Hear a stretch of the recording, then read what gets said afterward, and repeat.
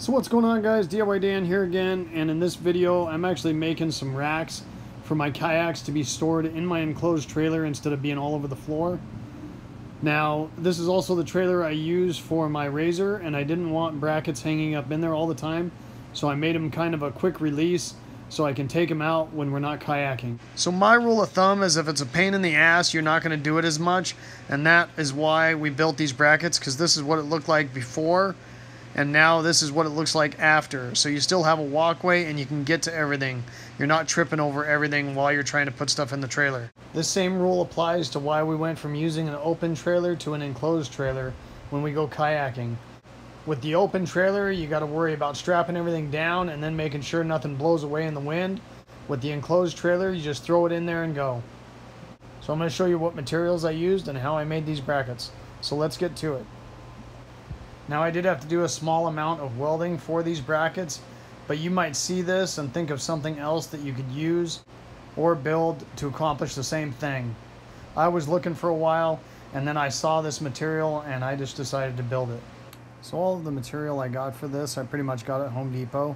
This is the 2-inch C-channel I got, and I had some 3.5-inch flat bar laying around the house. However, you can get 3-inch wide by 1/8 inch thick flat bar as well at Home Depot. Then I ended up getting some 1-inch by 1/4 inch thick by 48-inch long flat bar for the piece that's going to slide inside the channel. The 1-inch flat bar, I got an extra foot that gave me an extra 3 inches on each bracket to anchor my wood to. So I did have to do a little welding to make these brackets.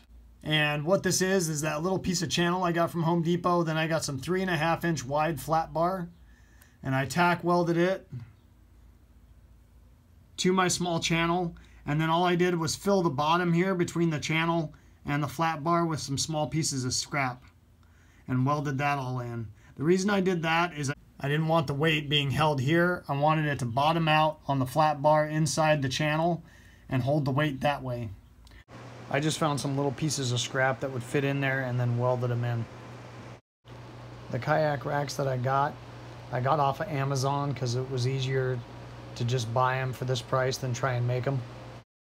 So this was my first attempt at making the brackets, but I used 1/2-inch plywood and it didn't end up being strong enough. So I'm just kind of showing you the first attempt at this, and then I rebuilt them out of 2x3s. Which ended up having no problem holding the weight and were a lot more stable. So the first thing after building those brackets is I drilled the holes so I could anchor them to the steel. Then I pre-drilled the holes into the trailer and used Tech screws to hold them in. I didn't anchor the bottom yet because I wanted to make sure everything was going to work. Now the flat stock that slides in the bracket, I made about 3 inches taller than the bracket, so I had something to anchor my 2x3s to. So right here I'm just marking my flat bar so I know where I can anchor my 2x3 to. Then I drilled the holes where I was going to mount my screws. Then using a 1/2-inch bit, I pre-drilled it to countersink the hole so the screw would be flush with the steel. I needed a thin shim for the bracket, so I just used this PVC board that I had. Then I drilled through it. Then using a couple screws, I anchored the flat bar and the shim to my 2x3. So one of my brackets I had to cut so it fit over the wheel well, and then I anchored my kayak brackets so it was basically laying on the wheel well because I needed as much room as possible to the top of the trailer so I could fit both kayaks. I anchored the one over the wheel well first because I knew that's the height that one needed to be at. Then using a tape measure, I measured how high off the floor that one was and measured the second bracket so I could make it the same height. Then I set a kayak in the bottom bracket so I could see how much room I needed before mounting the other brackets and anchored those in as well. So we actually went kayaking and I didn't have these bungee corded or anything, and the top one did kind of fall off.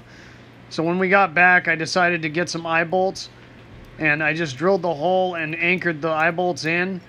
I did one in the center between the two kayaks, one above and one below. Then I was able to just take some bungees to hold the kayaks, so that shouldn't happen again.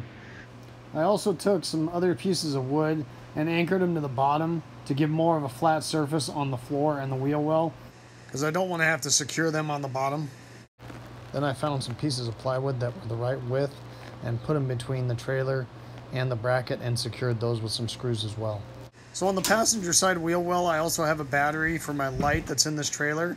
So I didn't have as much height, so I decided to hang my paddles above the one kayak on that side. In order to do that, I just grabbed some brackets from Lowe's and anchored them to the 2x3 as well. So here's one more look at the final product, guys. I stored my bungees that are the right length on the bracket as well. And here's a shot of them out with my razor in so you can see how much it's out of the way. So this is kind of off subject, but I do have a new boxer puppy. His name is Dozer, and right now I'm just practicing him on the paddleboard in the pool so he can get used to it. The wife demanded he had a life jacket, and it is a little big, but we did get him one, and it's actually a good thing we did, because the first trip we took him out, we both went over, and those handles on top of the life jacket made it really easy for me to bring him back up on the paddleboard. So it was a good idea that we got it. Hope you guys enjoyed this video and it gave you some good ideas. If so, hit like and subscribe to my channel if you haven't already. As always, I try to give the most information in the least amount of time as possible, so I don't waste your guys' time. And hope I see you next time. Have a good one. Later.